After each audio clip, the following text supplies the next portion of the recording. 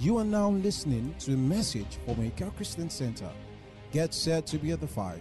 God has blessed you. Unto his disciples from the law of Moses, that's the writings of Moses, from the prophets, and from the Psalms, the things concerning himself. So, we see clearly that the salvation message comes from the Old Testament. We see clearly that the kingdom message comes from the Old Testament. We see clearly that every single New Testament doctrine is derived from the Old Testament scriptures. Hallelujah. So there is no such thing as saying, oh, that is the Old Testament. The Old Testament is not in the part of the Bible. The Old Testament is in the revelation. The Old Testament is in the relationship. So, for example, Genesis is not Old Testament. Are you following what I'm saying? Genesis is in the Old Testament section of the Bible. You must know the difference between the Old Testament being the Old Testament in covenant relationship and the Old Testament in the Old Testament section of the Bible. You must also note that Old Testament and New Testament as a language used to differentiate the Bible into two parts is not inspired, which means that God did not make that classification. That classification was made by men for ease of reference so that we could easily find, the scriptures that is being referred to. I mean, if you understand what I'm saying. So, actually, the Bible is not really divided into Old Testament and New Testament. The Bible is just the Bible. Praise God. I said, praise God. The Bible is just the Bible. Now, let me remind, because there are some folks that are in this series for the first time, why exactly are we looking at the law and the prophet? What's the point of this series? The point of this series is to show to you the sanctity of the scriptures. And for you to see also that the Bible or the scriptures is inspired in all, whether it is in the Old Testament section of the Bible or is in the New Testament of the Bible. The Bible is God's word in full, without exceptions. The Bible is God's word in full, without exceptions. There is no better part and there is no inferior part. Every single part of the Bible is God inspired. Say this with me. Every single part of the scriptures is inspired. Say it again. Every single part of the scriptures is inspired. Very, very important. Very, very important. Inspiration is plenary. That means inspiration of the scriptures is in full. There is no uninspired part of the scripture, and there is no useless part of the scripture. Praise the Lord. All right? It's also for us to understand that Moses is not against Jesus. Neither is Elijah against Jesus. Neither is Ezekiel against Jesus. There is no Paul versus Jesus in scripture. Glory to God. Moses testifies of Jesus, Ezekiel testifies of Jesus, Elijah testifies of Jesus, which means all of the prophets and all of the writers of the scriptures give witness to Jesus. There is no Jesus versus any Bible writer. Are you following what I'm talking about? So there is no need to pit them against Christ. So you understand? And things like that. No, all scripture points to Jesus. Now let's continue our teaching and look at Romans chapter number 16. Romans chapter 16, we're going to be looking at our theme scriptures. Praise God. Hallelujah. Romans 16. Let's look at verse 25 to 26.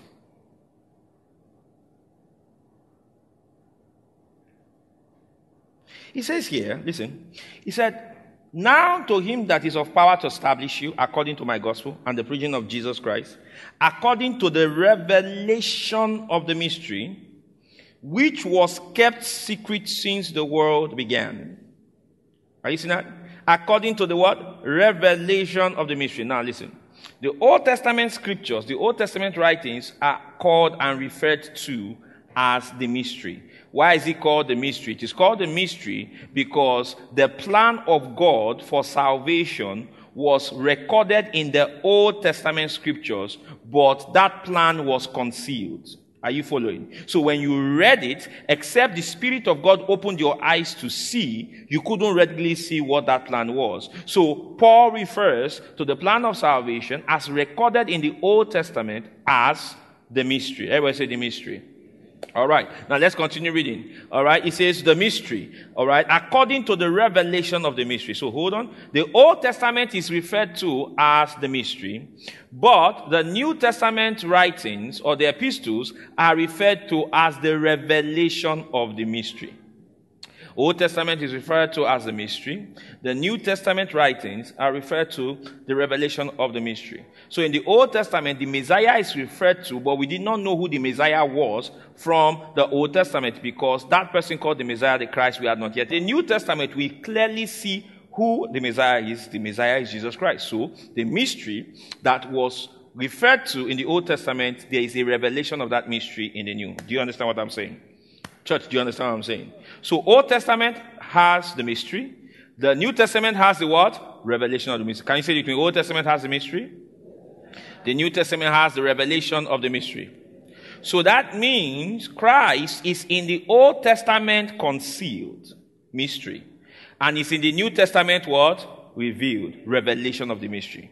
So when you are reading the Old Testament, you are reading Christ concealed. When you are reading the New Testament, you are reading Christ what? Revealed. Come on, do you get that? All right. Now, let's continue reading. All right, what it says. It now says, which was kept secret since the foundation, the world began. 26 now says, but now is made manifest. And, listen, is made manifest. And by the scriptures of the, so it is made manifest by the scriptures of the prophet. So what does Paul use? Which scriptures does he use to make manifest the mysteries in the Old Testament? Which scripture does he use? Which scripture does he use? What scripture does he use? So he uses the Old Testament to reveal Christ from the Old Testament. Are you following? Are you following? So the answer of the New Testament is derived from what? The Old Testament. So the New Testament is actually the Old Testament properly explained. The New Testament section of the Bible is the Old Testament properly explained. All right? Because in the New Testament, there are no mysteries. The mystery is decoded. There is no mystery. The mystery is unveiled. Christ is that unveiling. Christ is the mystery, all right, that is unveiled. Glory to God. He says, all right, but now it's made manifest and by the scriptures of the prophets, according to the commandment of the everlasting God, made known to all nations for the obedience of faith. Praise God. Now look at St. Mark's Gospel, chapter number 1. Mark 1 and verse 1 says, in the beginning of the gospel of Jesus Christ, listen, it said, the beginning of the gospel of Jesus Christ, the Son of God. Verse 2, as it is written in the prophets, behold, I send my messenger before thy face, which shall prepare thy way before thee. The voice of one crying in the wilderness, prepare ye the way of the Lord, make his path straight. Now notice, Mark is writing the beginning of the gospel of Jesus Christ, and he makes a reference to the prophecy of Isaiah concerning John the Baptist and Jesus Christ. So you see that to speak to New Testament realities, the writers of the New Testament make Old Testament references. Hallelujah. I said hallelujah. Now look at 2 Peter chapter 1 verse 20. Why is this important? Listen to me. The foundation of the believer, the foundation of a Christian must be knowledge of the scriptures. Where ignorance of the scriptures is tolerated, abuse is inevitable. Where ignorance of the scriptures is tolerated, you will have people tossed to and fro. Okay? Praise God. Where ignorance of the scriptures exists, your head will be shaved. So I was seeing some interesting conversations, online. I think somebody was saying, now, sometimes some people can take a position that is wrong, not because they are bad people or anything. No, it's just sometimes it happens. So I seen a conversation where someone was talking about how that Elijah all right, Elijah was, when Elijah was translated, that Elijah didn't go to heaven, even though the scripture says Elijah went to heaven. That Elijah was caught up from one place and taken to another place. All right? Now, and the reason this person was saying that happened was because in the book of 2 Chronicles, there was a letter from Elijah to Jehoram, the king of Judah. Praise God. I said, praise God. And the person built a wonderful position based on that. And I looked at it, I was like,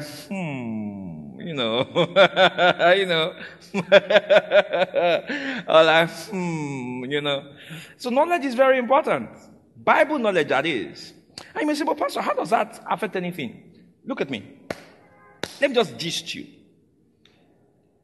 The religious consciousness of a nation determines the fabric of that nation. Did you hear what I said? The religious consciousness of a nation determines the fabric of that nation. It determines the morality of that nation.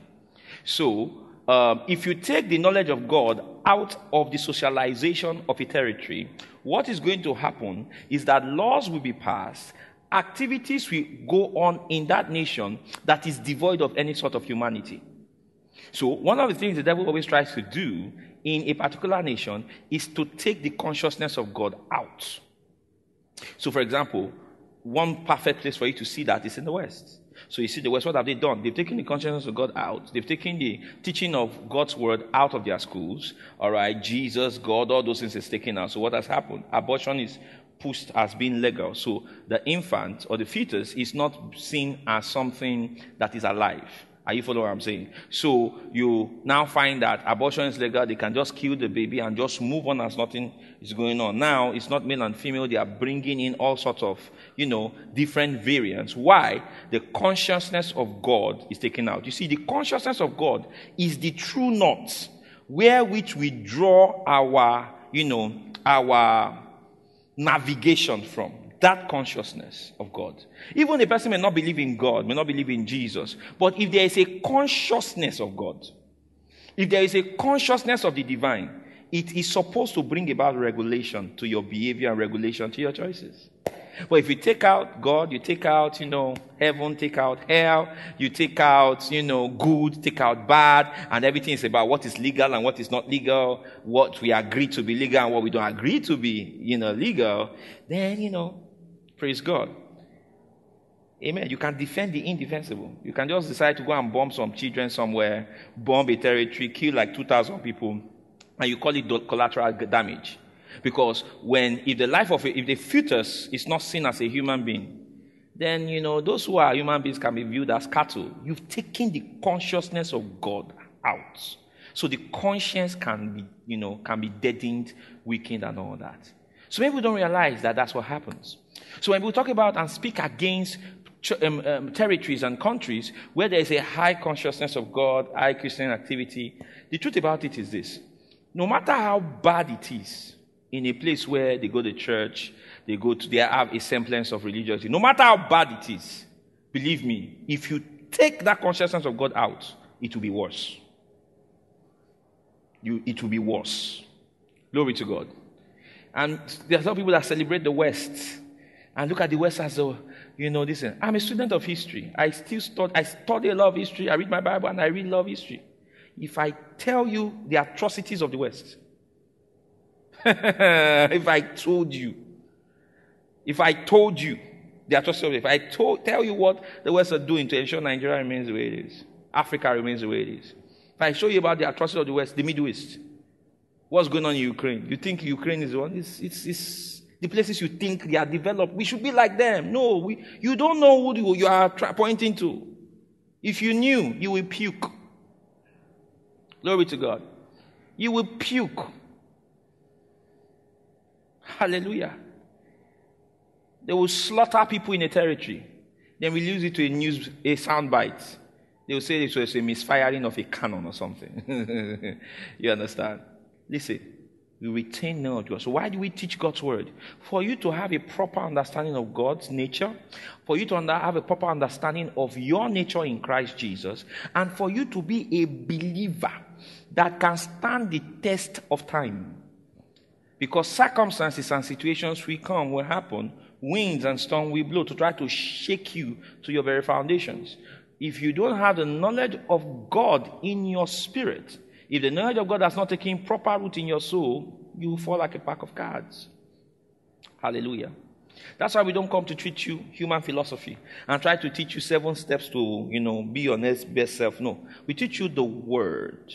Because when the devil comes to tempt, he will come for the word that is in you. Now, 2 Peter chapter 1 verse 20, it says what? Knowing this first, that no prophecy of the scripture. Now, we are talking about the law and prophets, right? Right? Now, it says no prophecy of the scripture is of any what? Private what? So that means no prophetic writings, the words of the prophets, did not come from their minds. Are you following what I'm saying? So when you are reading the prophecies of Ezekiel and you are reading the prophecies of Isaiah, do not think you are reading natural writing. It is God inspired. Look at the next verse. He says, verse 21, he says what? For the prophecy came not in old time by the will of man. Can you see that? But holy men of God spake as they were what? Moved.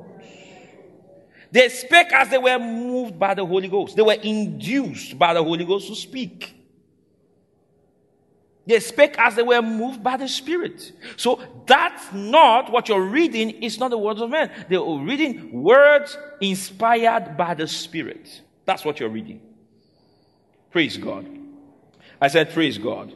Let's look at another theme scripture we have for this series. We have 2 Peter chapter 3 and verse 16. I just want to go through it. Then we now, proceed. 2 Peter chapter 3 and verse 16. What does it say? It says what? All right. As also, all right, in all his epistles, speaking, Peter is referring to Paul, speaking in them of these things, in which are some things are to be understood, which they that are unlearned and unstable rest, as they do also the other scriptures unto their own description. So, Peter tells us that the writings of Paul are what? Scripture. Praise God. Just as the Old Testament writings are also Scripture. Praise God. Now, it's very important to understand the law and the prophets, the writings of Moses and the books of the prophets, they give witness to Christ. So, when you are reading Genesis to Malachi, understand that what you are reading is giving witness to Christ. You can read Genesis to Malachi and see Christ from Genesis, first page of Genesis, to the last page of Malachi. Because the Genesis to Malachi has the witness for Christ. Praise God. Look at Acts 28:23. When Paul preached the gospel and wanted to preach Christ, he didn't use Matthew, Mark, Luke, and John, because Matthew, Mark, Luke, and John was not written at the time. What he did was that he quoted from Genesis to Malachi. Look at it. Acts 28:23. It says, and when they had appointed him a day, there came many to him into his lodging, to whom he expounded and testified the kingdom of God, persuading them concerning Jesus. Concerning them concerning who? Both out of what? The law of Moses, and out of what? So, out of the law of Moses and out of the prophets, from what? Morning till... What is the sign that you were a good Bible student? You should be able to hold someone's attention from morning to evening, unveiling Christ from Genesis to Malachi. From what? Morning to evening. Glory to God. Let's look at another scripture. Look at Romans chapter 3 and verse 21. Are you learning something? Romans chapter number 3 and 21. When someone comes and says, oh, this one, Moses did not see well. Ezekiel did not see well. He will see God in Christ alone. No. Moses gave witness of Jesus. Ezekiel gave witness to Jesus. Are you hearing what I'm saying? All right? The law and the prophets witness Jesus. They are the word of God. They are inspired. Romans 3:21. Can we read one to go? It says, but now the righteousness of God without the law is what? Manifested. Being witnessed by. The word witness here is marturio. Marturio means to give evidence. To give evidence. So if you were looking for evidence that Jesus is the Christ, you go to the law and the prophets, you find it there. If you are looking for evidence concerning the definition of the righteousness of God, go to the law and the prophets, you find it there.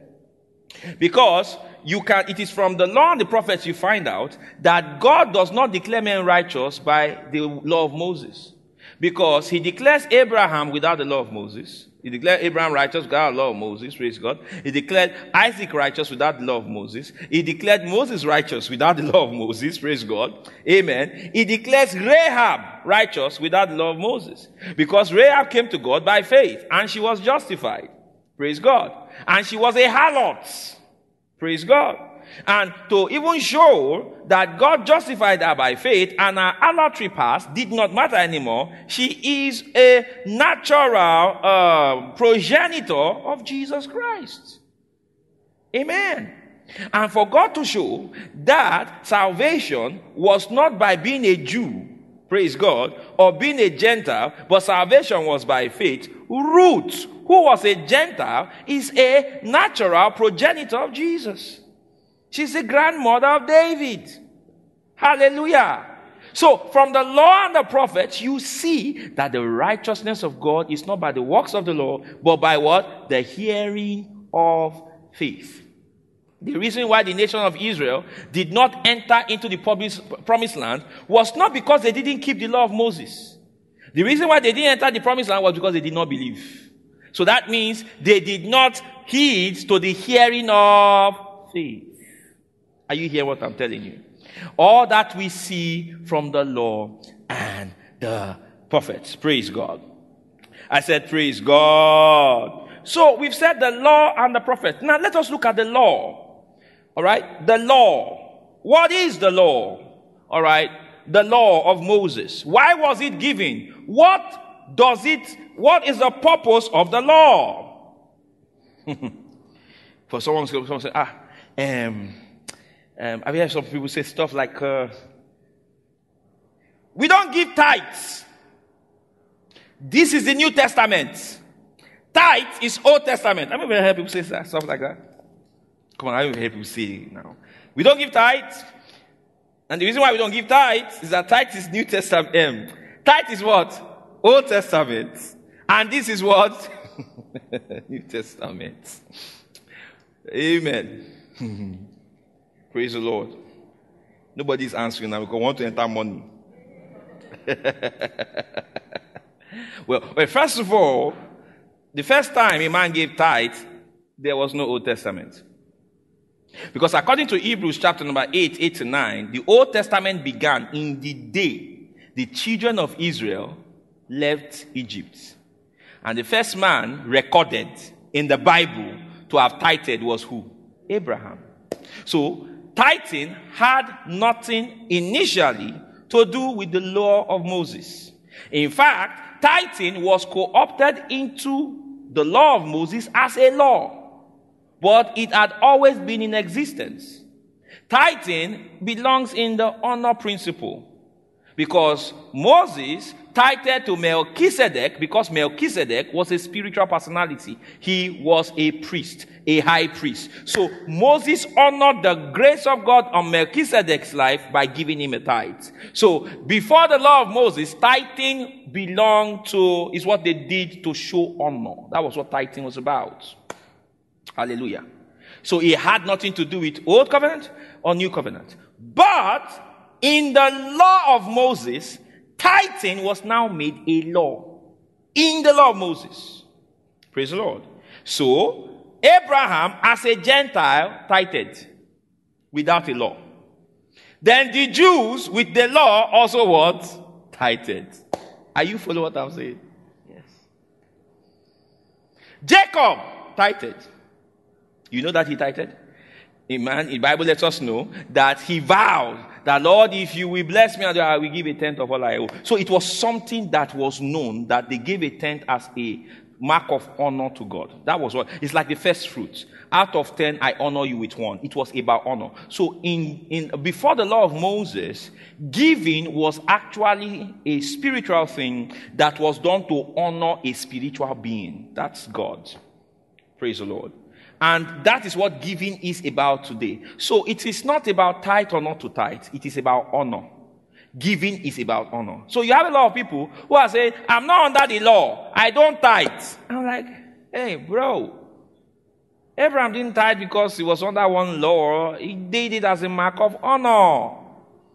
Glory to God. And if you don't give, you're out of line. It means you don't honor God and you don't acknowledge Him as the source of all that you own and all that you have.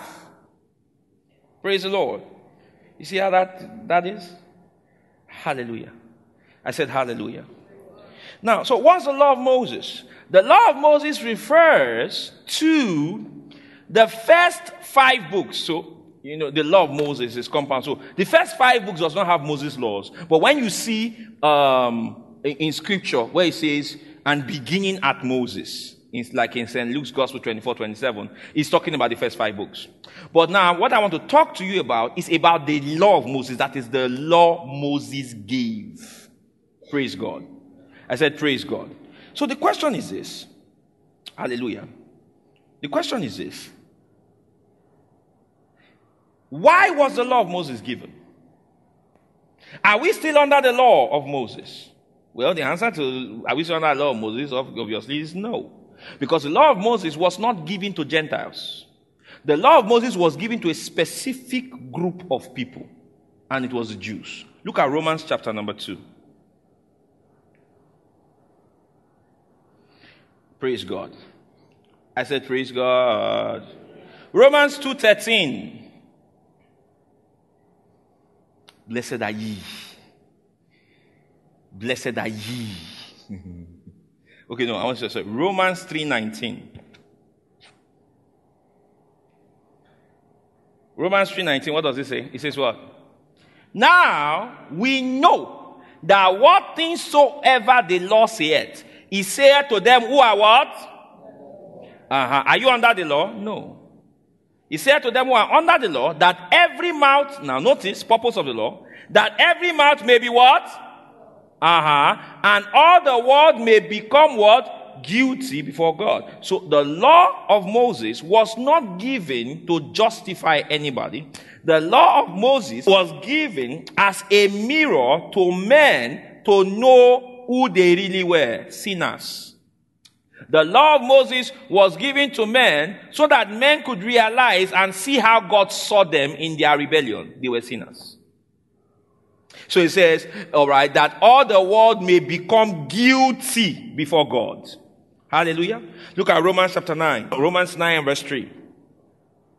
Romans 9, 3-4. Look at what he says.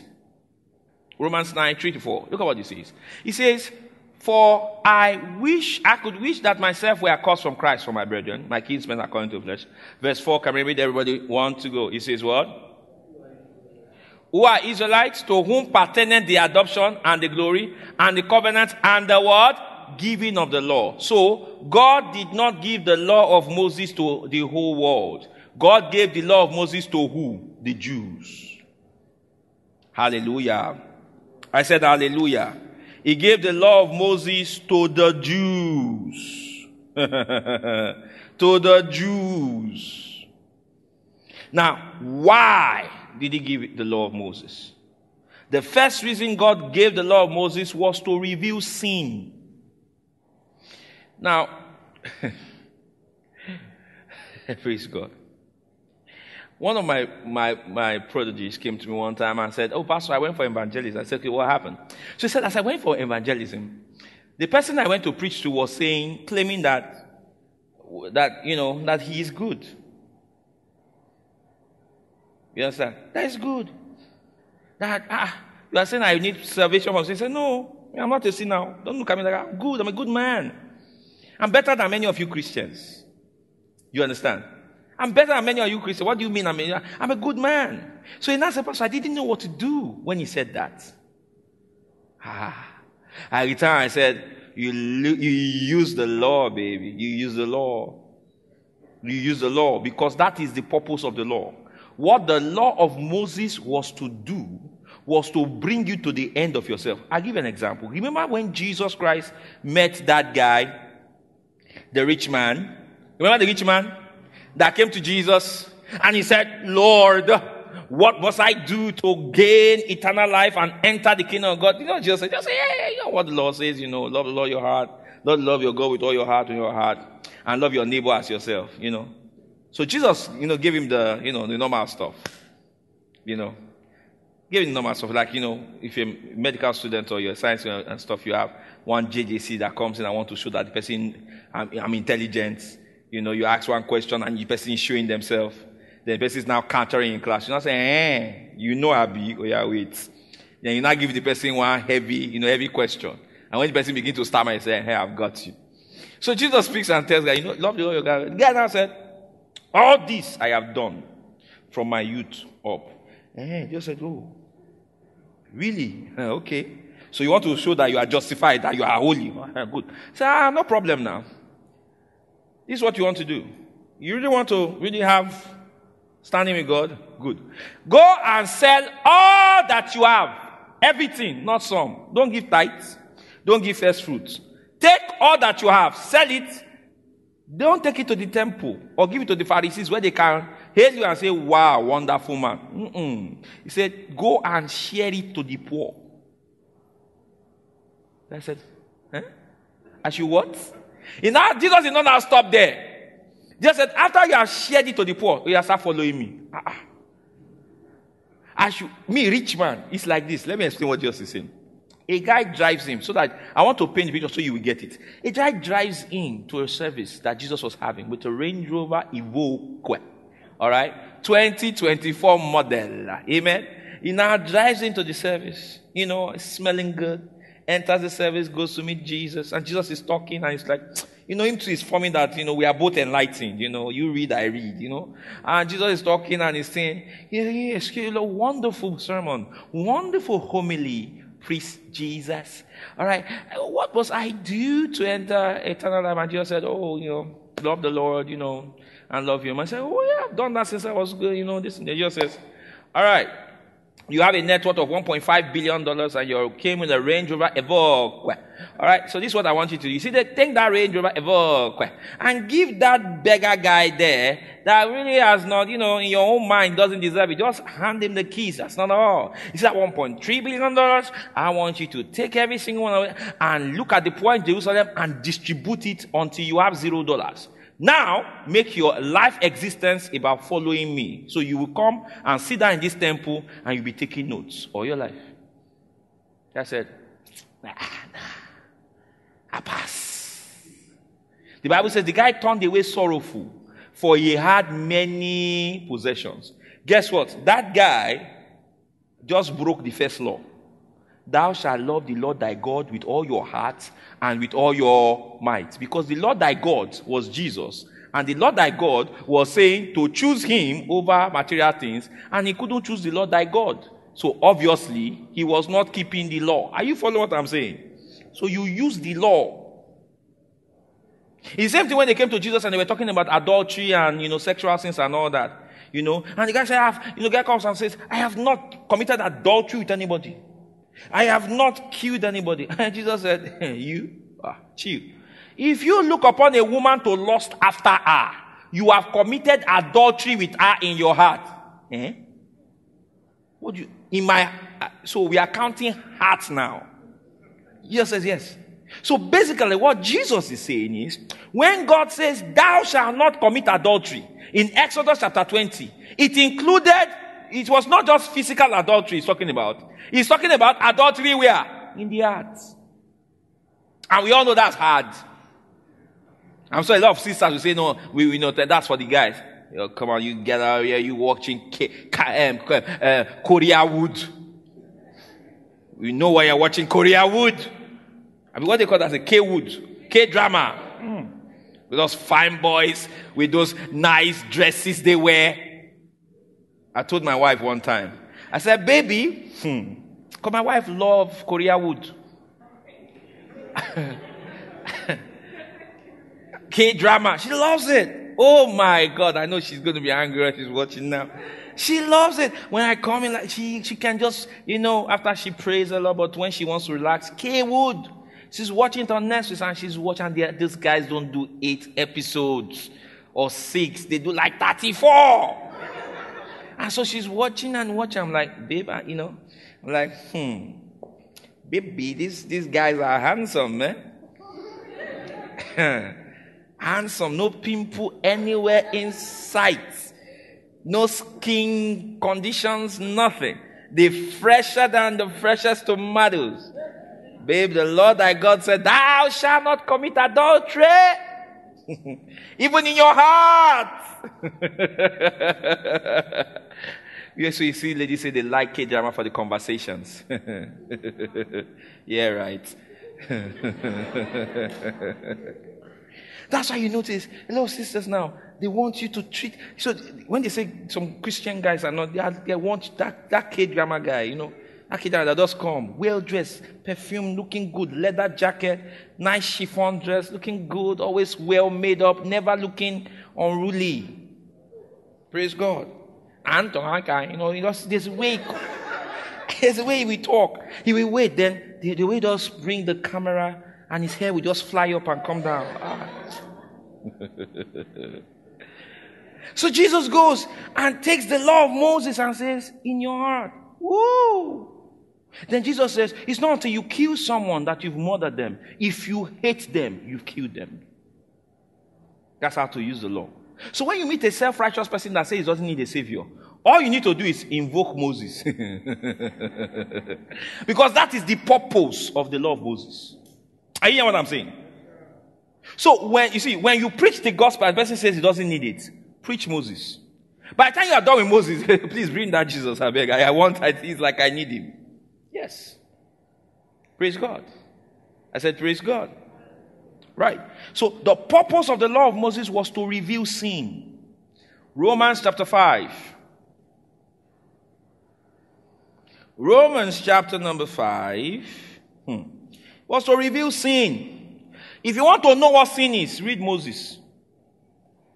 So when you read Leviticus and you read Numbers and you read Exodus, you now begin to understand what sin is. Sin is any conduct, thought, or action, praise God, that defiles God's temple. That is what sin is. Anything that defiles God's temple. Anything that is not in accordance with what God wants done in his temple is sin. That's what sin is. Praise God. Romans 5:20. Can we read? What does it say? Romans chapter 5 and verse 20 says what? Moreover, the law entered that the what? Offense may.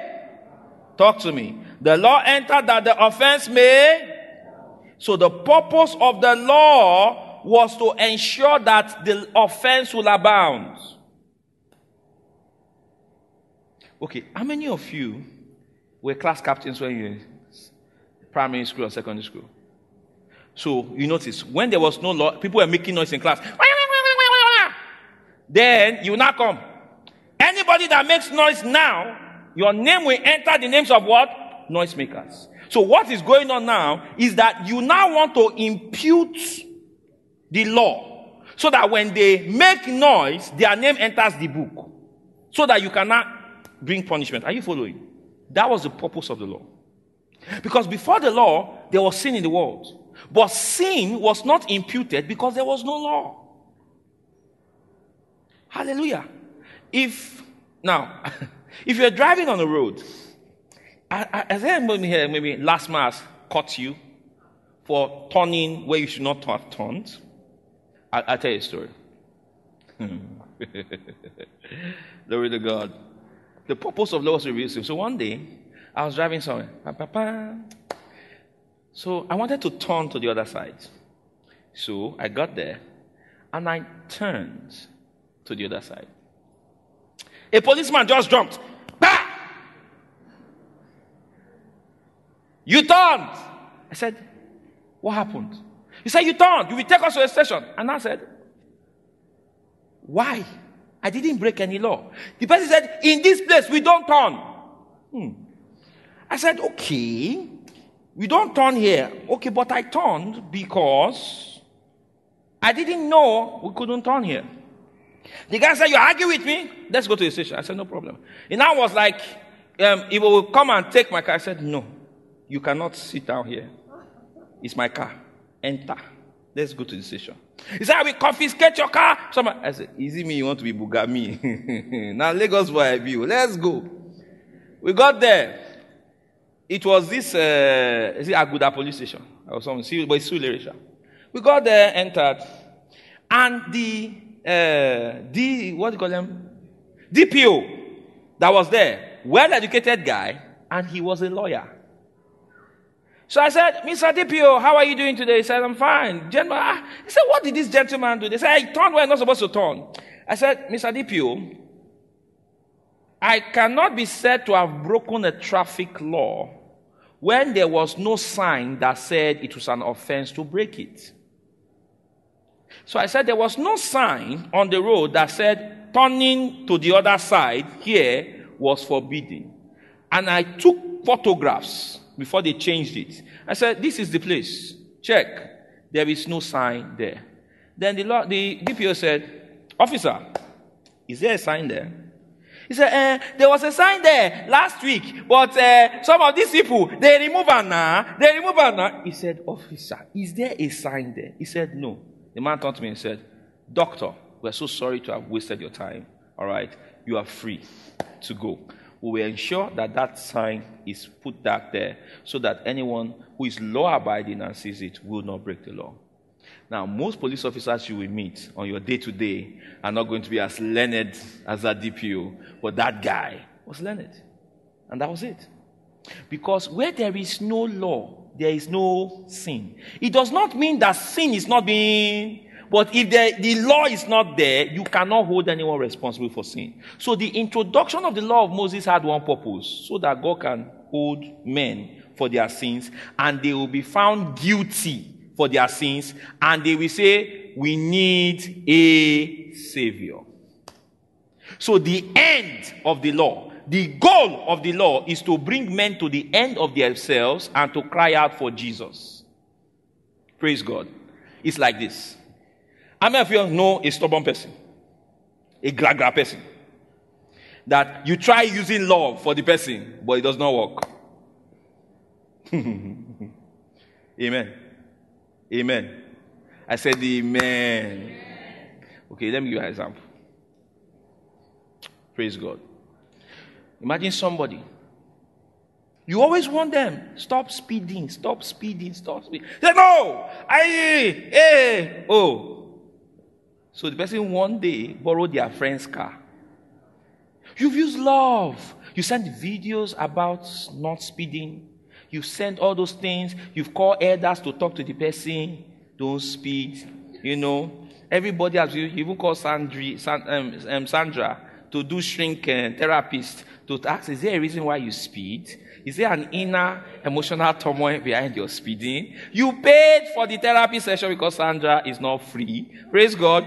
And the person still was speeding. So one day, they took their friend's Bugatti Veyron. All right? I said, today they will hear.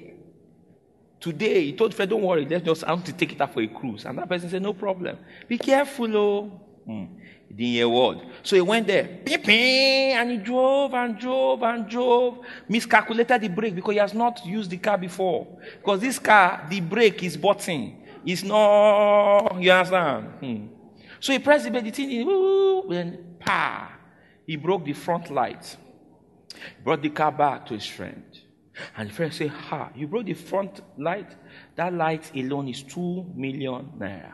He rushes to his parents, please help me. It's 2 million. The guy says, no, now you will face the consequences of your action. That's the purpose of the law. To bring men to the end of themselves, so that they will say, God, we have heard. Now tell us what to do with our life. Because before the law, we know it. We know it. But after the law, and you have seen the shege that sin will cause, you now say, I know my Redeemer lives. Exactly. So God wanted to bring men to the point where they will cry for a Redeemer before he shows up. You will ask yourself a question. Why didn't Christ show up immediately Adam sinned? God had to wait for man to discover that he needed what? A Savior.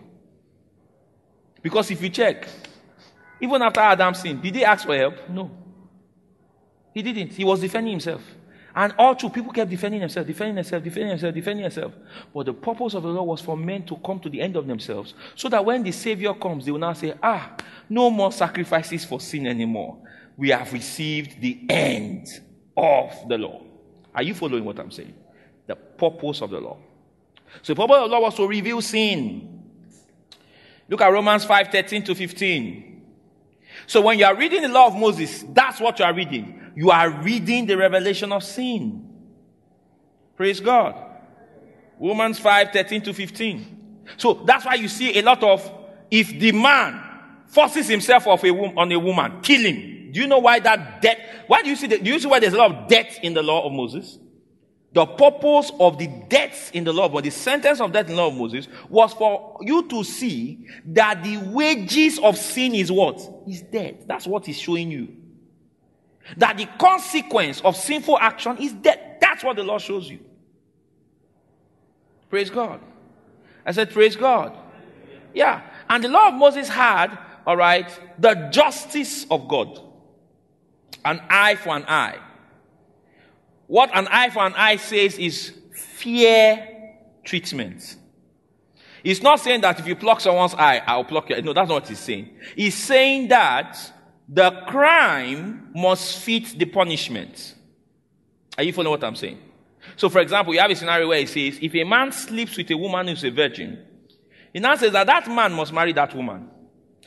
The only condition where he doesn't marry that woman is if the father of the woman says no. And if he doesn't, if the man says no, that guy is still supposed to pay bride price and honor the lady. So you now begin to find that in the law of Moses, God wanted women to be honored and respected by men. Hallelujah. Praise God. Yeah, honored and respected by men. God wanted responsibility on the part of the men to women. So he didn't just sleep with a woman and walk away. How? Just like that? No. No. By the law of Moses, you will marry her. Because sex is supposed to be inside what? Marriage. Praise God. So the law was not evil. It only had a purpose which did not involve justification in the sight of God. But it had a purpose. The purpose was to bring you to the end of yourself and crying out for a Savior. Let's keep reading. Romans chapter 5 and verse 13. Can we read 1, 2, go? It says, for unto the law, sin was in the world, but sin is not imputed when there is no law. Verse 14, can we read 1, 2, go? It says what? Nevertheless, death reigned from Adam to Moses, even over them that had not sinned after the similitude of Adam's transgression, who is the figure of him that was to come. Verse 15 now says what? But not as the offense, so also is the free gift. For if through the offense of one man be dead, much more the grace of God and the gift by grace, which is by one man, Jesus Christ, hath abounded unto many. Praise God. Galatians 3 and verse 18 to 19, let us also read. Glory to God. I said, glory to God. He said, for if the inheritance be of the law, it is no more of promise. But God gave it to Abraham by promise. 19, everybody read. Want to go? It says what? Now, no. Wherefore then serveth the law? What's the purpose of the law? It was added because of till the what? Seed should come, to whom the promise was made. Now, notice what it says. The law was added. So that means the law of Moses was not in God's original plan. It was added because of transgression. And it was temporary because it was added or given till someone showed up. All right? Till, look at it. Till the seed should come to whom the promise was made. That seed is Christ. So the law of Moses was given until Christ showed up. Are you following that? So the law of Moses was time bound. Was given by God, but it was what? Time bound. Say it was time bound. Time bound. Praise God. Praise God. All right. It was time bound. Hallelujah. I said hallelujah. Look at Romans chapter 10 and verse 4. Romans 10 verse 4.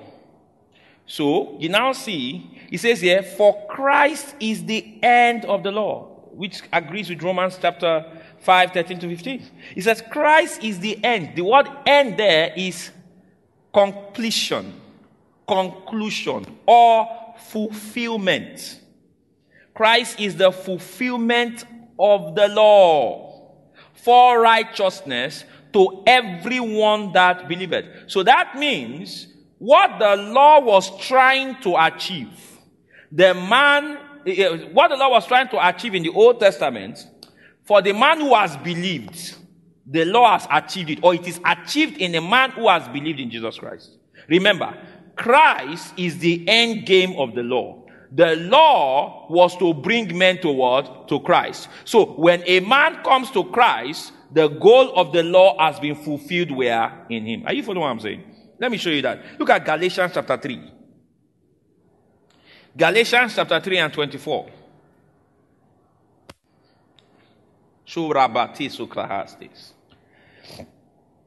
Are you learning something this evening? Are you glad you came? Galatians 3:24. Now look at what it says about the law. It says, wherefore the law was our what? Come on, read. The law was our what? To do what? Are you seeing that? The law was our schoolmaster to bring us. That's the goal of the law. To bring us to Christ. So when you are preaching the gospel to somebody and say, God loves you. Doesn't get good. Go to the law. Hallelujah. Do you know that? Do you know that in the sight of God, God is holy? All your sins without Jesus Christ will count against you. I'm a good person. I've not fornicated. But have you lusted after a man in your heart? Have you looked at whiskey and said, I wish you will be mine? You understand? You have, haven't you? It's a sin before God. Praise God. You say, but I just had, it's just a thought. Yes, it's a sin. Glory to God. It's a sin. The Bible says that anyone that knows the good to do and does not do it is sin. It says, thou shalt not covet your neighbor's property.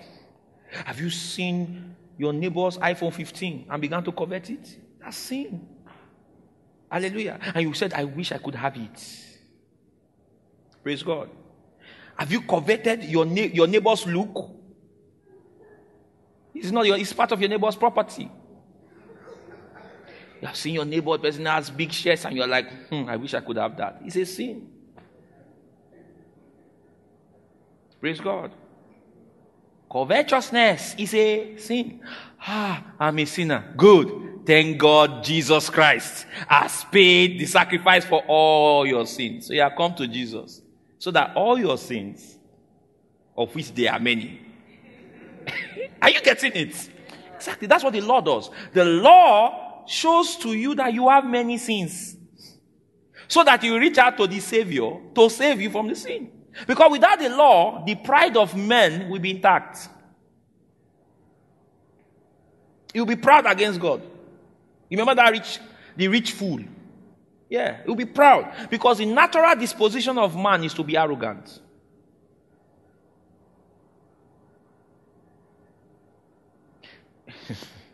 Amen. I've seen this several times. Just let a man have some few change. That's when you understand the difference between pride and arrogance. Pride is of the heart. A poor man can be proud because in his heart. A poor man cannot be arrogant. An arrogant poor man is badly behaved. He's badly behaved. Do you understand? Because that is how people look at him. Why are you badly behaved? Because he's poor. But let him have money. Arrogance. That is the default position of the natural man. Arrogance towards God. I am better than others now. What is it? I just impregnated your friend. I'm better than others that impregnated your friend and your sister. You understand? That is the natural disposition of man.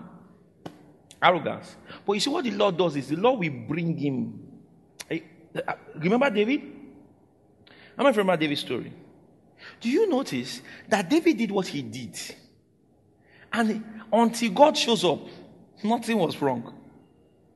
Are you following what I'm saying? That's the natural disposition of man when he has power and wealth. You understand? He has power and wealth. If you talk to him and say, talk to me? Me? You talk to me? Do you know who I am? Do you know who I am? Praise God. Do you know? That's the natural disposition of man. The man without Christ. Praise God. So that the law, all right, shows man who he is. It's a mirror. So when you study the law properly, you will say, I need a savior. Proper study of the law shows you that you need a savior. The proper study of the law shows you that without Christ, you are guilty before God. Praise God. So the law has a use today. And it is to show the man who does not see himself as a sinner, who he really is. He's a sinner. So he says the law was our schoolmaster to bring us unto what? Christ, that we might be what? Justified by faith. Now, look at that word schoolmaster. The word schoolmaster is the Greek word pedagogos. Peida. Where we get pediatrics from. Peida. That is P-A-I-D-A. Gogos. Now, what does pedagogos mean? Pedagogos means a tutor, a guide. Let me just give you something about some history. There was a particular king called Alexander the Great. How many of you know Alexander the Great? Right?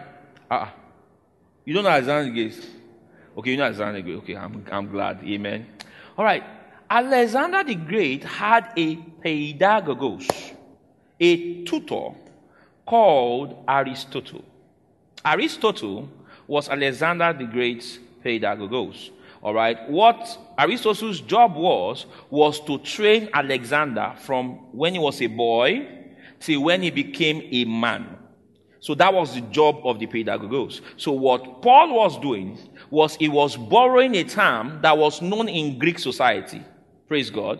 All right. And saying, listen, the law was our tutor, our pedagogos, that was training us when we were children. All right. Until we became men. So that when we became men, we no longer needed the law. So what he's saying is, God gave the law until Christ showed up. Now that Christ has showed up, there's been an handshake between the law and what? Christ. Christ goes, you've done your job, I will take it from here. Do you understand? Do you understand? Exactly, that is it. So, we are no longer under the tutorship of the law of Moses. Because Christ has showed up. Christ has showed up to show us in fullness what the law of Moses was about. So the law was our schoolmaster to bring us unto Christ. Glory to God. I said glory to God. Look at Galatians chapter 3 and 23. This is good teaching, oh, amen. Amen. Good teaching. Good teaching. It was our schoolmaster to bring us unto Christ. So, you don't go and tell somebody who is in Christ and say things like, a woman must not wear that which pertaineth to a man. That you shouldn't wear trousers. You understand what I'm talking about? All right? You don't do that because this person is not under the law. Hallelujah. What you tell that person is to allow the Spirit of God on their inside to regulate their dressing. Praise God. That's what you tell them. You talk about, you appeal to the indwelling spirit on their inside. Because the indwelling spirit on their inside self-regulates and shows and determines to them what is modest and what is immodest. Are you following what I'm saying? Praise God. So basically now in Christ, we tell them to listen to their recreated human spirit. All right, in terms of how they dress, how they talk, how they relate with people. We don't need to point them to the law of Moses. No, they don't need the law of Moses because the intent of the law of Moses has been fulfilled in them because the Holy Ghost now lives where? In them. Praise God.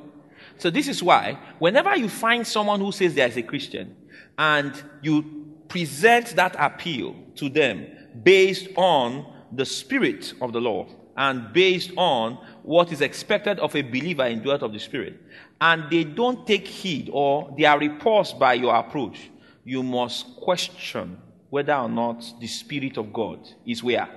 In them. Are you following what I'm saying? Yeah, you have to question it. Because, for example, if a lady says she's born again, and she's sleeping with a married man, and you now bring it up, and she's now cursing you, and fighting you, and even does a live stream. If I'm sleeping with a married man, what is now your concern? We have to now question whether the Spirit of God where is it. Because if I come in the name of the Lord trying to awaken your conscience and try to get you to listen to the Spirit of God on your inside, if there is no Spirit of God at home, are you following what I'm saying? Yes. Because if the Spirit of God is at home, then the Spirit of God will walk with my words to convict you and say, it's true. Praise God. Many times the problem is we are assuming certain people are saved and have the Spirit of God, but they actually don't. Hallelujah. I said hallelujah. Galatians 3:23 says, but before faith came, we were kept under the law. Everybody say, before faith came, he said, before faith, we were kept under the law, shut up unto the faith which should afterwards be revealed. So the moment faith came, we were no longer under the law. Praise God. The law was given for a time. Galatians 4:1-5, as we round up. Galatians 4:1-5, as we round up. Look at what he says. Galatians 4:1-5, as we round up. Now I say that the heir, remember what we said about Alexander the Great? Sometimes because there's a Greek subtext to many of the scriptural writings, because the New Testament is written in Greek. Sometimes we have to reveal and appeal to that culture for you to understand what is being said. So he says, now I say that the heir, as long as he's a child, different nothing from a servant, correct? Though he be Lord of all, right? He says, but is under what? Tutors and governors until the time appointed of the Father. So that until the time appointed of the Father. So even so we, when we were children, were in bondage under the elements of the world. Verse 4, can we read?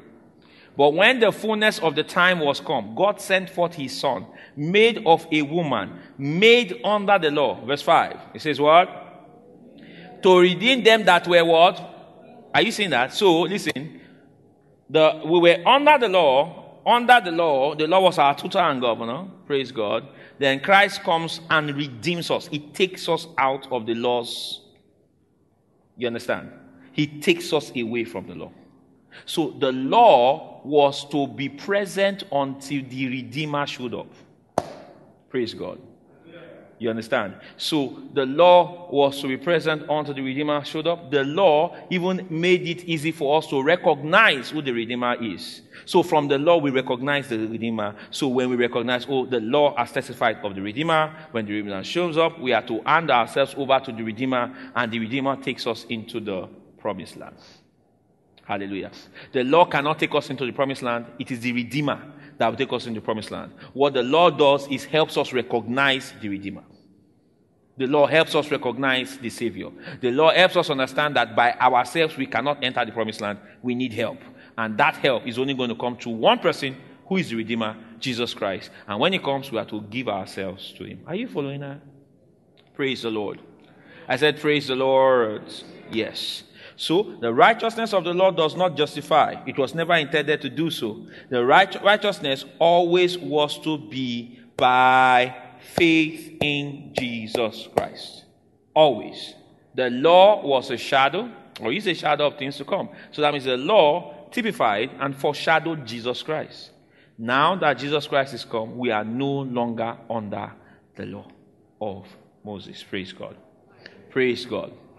But because the things written in the law were a shadow of things to come, and it had responsibilities. And for example, it had the responsibility of giving in the law of Moses. He had the responsibility of prayer in the law of Moses. He had the responsibility of of reaching the world. In law of Moses. He had the responsibility of keeping yourself holy. Law of Moses. It was a shadow of things to come. So we must now see the substance now in the shadow that was in the law. Are you following? So they gave under the law of Moses. We are to give now that we are in Christ. Are you following? We are to look beyond all those different laws. The motive is giving. Praise God. So that's why you even notice that under the law of Moses, or in the dispensation of the law, we find that people actually gave generously. In the wilderness, the children of Israel, the nation of Israel, they gave generously to build the tabernacle. So one of the things you learn and you see in the dispensation of the law, all right, were certain attributes that were New Testamental. So for example, they wanted the tabernacle of Moses. And the Bible lets us understand that the whole nation gave until Moses said they should stop giving. So we now begin to see that where giving is concerned, new creations are supposed to give until the corporate need is met. That is generosity in giving. Praise God. We see the same thing with David. When they wanted to build the temple of Solomon, you find that David, even though he was not going to see the temple, David gave something around $30 billion in today's money, all right, as his contribution to Solomon's temple. That's what David did. Generosity, you see it. Solomon wanted to sacrifice, all right, to God. He was also supposed to sacrifice. What was he required to do? He was just one man. It was just, one heifer, one lamb that was supposed to bring. Solomon showed up and sacrificed 1,000 lamb offerings. Generosity. So you see that in the law. Praise God. You see that in the law. Praise the Lord. You see that in law. So you see those things that are typological take on substance in the New Testament. Amen. So in the New Testament, just like in law, Moses were told to take the territories God had given them. All right. In the New Testament, we are going to go about preaching, make disciples of all nations. All right. In the Old Testament, we are told to give first fruit, to give tithes and all that. All right. In the New Testament, we are supposed to give as we have purpose in our heart generously. For God loves a cheerful giver. Praise God. Under the law of Moses, we are told to love the Lord our God with all our heart and all our strength, and love our neighbors as ourselves. In New Testament, we are told to walk in the Spirit, and we shall not what? Fulfill the lust of the flesh. It says that if any man walk in the Spirit, he has fulfilled the law of Moses. Praise the Lord. So you see that. So in the Old Testament, it's a typology. In the New Testament, we have substance. Praise God. So the law of Moses had a purpose, and it was to bring us unto Christ. When the Old Testament scriptures are properly read, it will lead to one question. Where is Christ that I may accept him? That's what happened when the Ethiopian eunuch was reading the book of Isaiah. He turned to Philip and said, was this prophet talking about himself or what? Another. And the Bible says about Philip, it says, and beginning at that same scripture, he preached Christ unto him. Because that is the purpose of the Old Testament, to reveal Jesus Christ. So let no one speak down on the Old Testament. Let no one speak down on the Old Testament prophets. They are the mouthpiece of God that revealed Christ in their prophecies and in their typologies. Anyone that can't see that is actually unlearned, and like Peter said, wrests the scriptures. Glory to God. Glory to God. Have we learned something today? Have you been blessed? I said, have you been blessed? All right, can we just lift up our hands and thank God for what we've learned? Praise God, praise God. Hallelujah. Amen, amen, amen, amen, amen. Glory to God. Glory to God. Thank you for listening. We are sure that you have been blessed.